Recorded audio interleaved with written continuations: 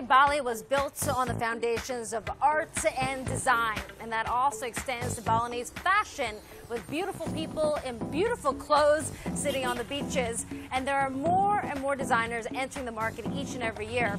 Some know the catwalk better than others.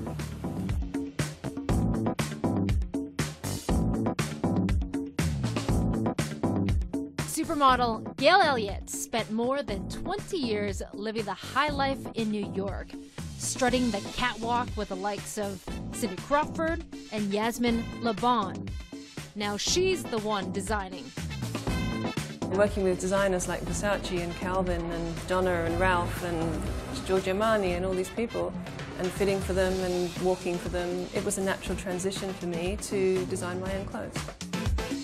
She started Little Joe Woman in New York back in 2002.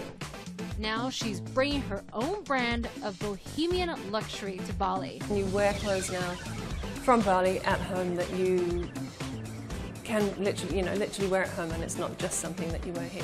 If you could capture Bali style in a few words, how would you describe it? Of course, it's exotic. They have incredible beaches. It's very resort style. I think it's very luxurious, luxurious but casual at the same time. A much better souvenir than, say, a bintang t-shirt, don't you think?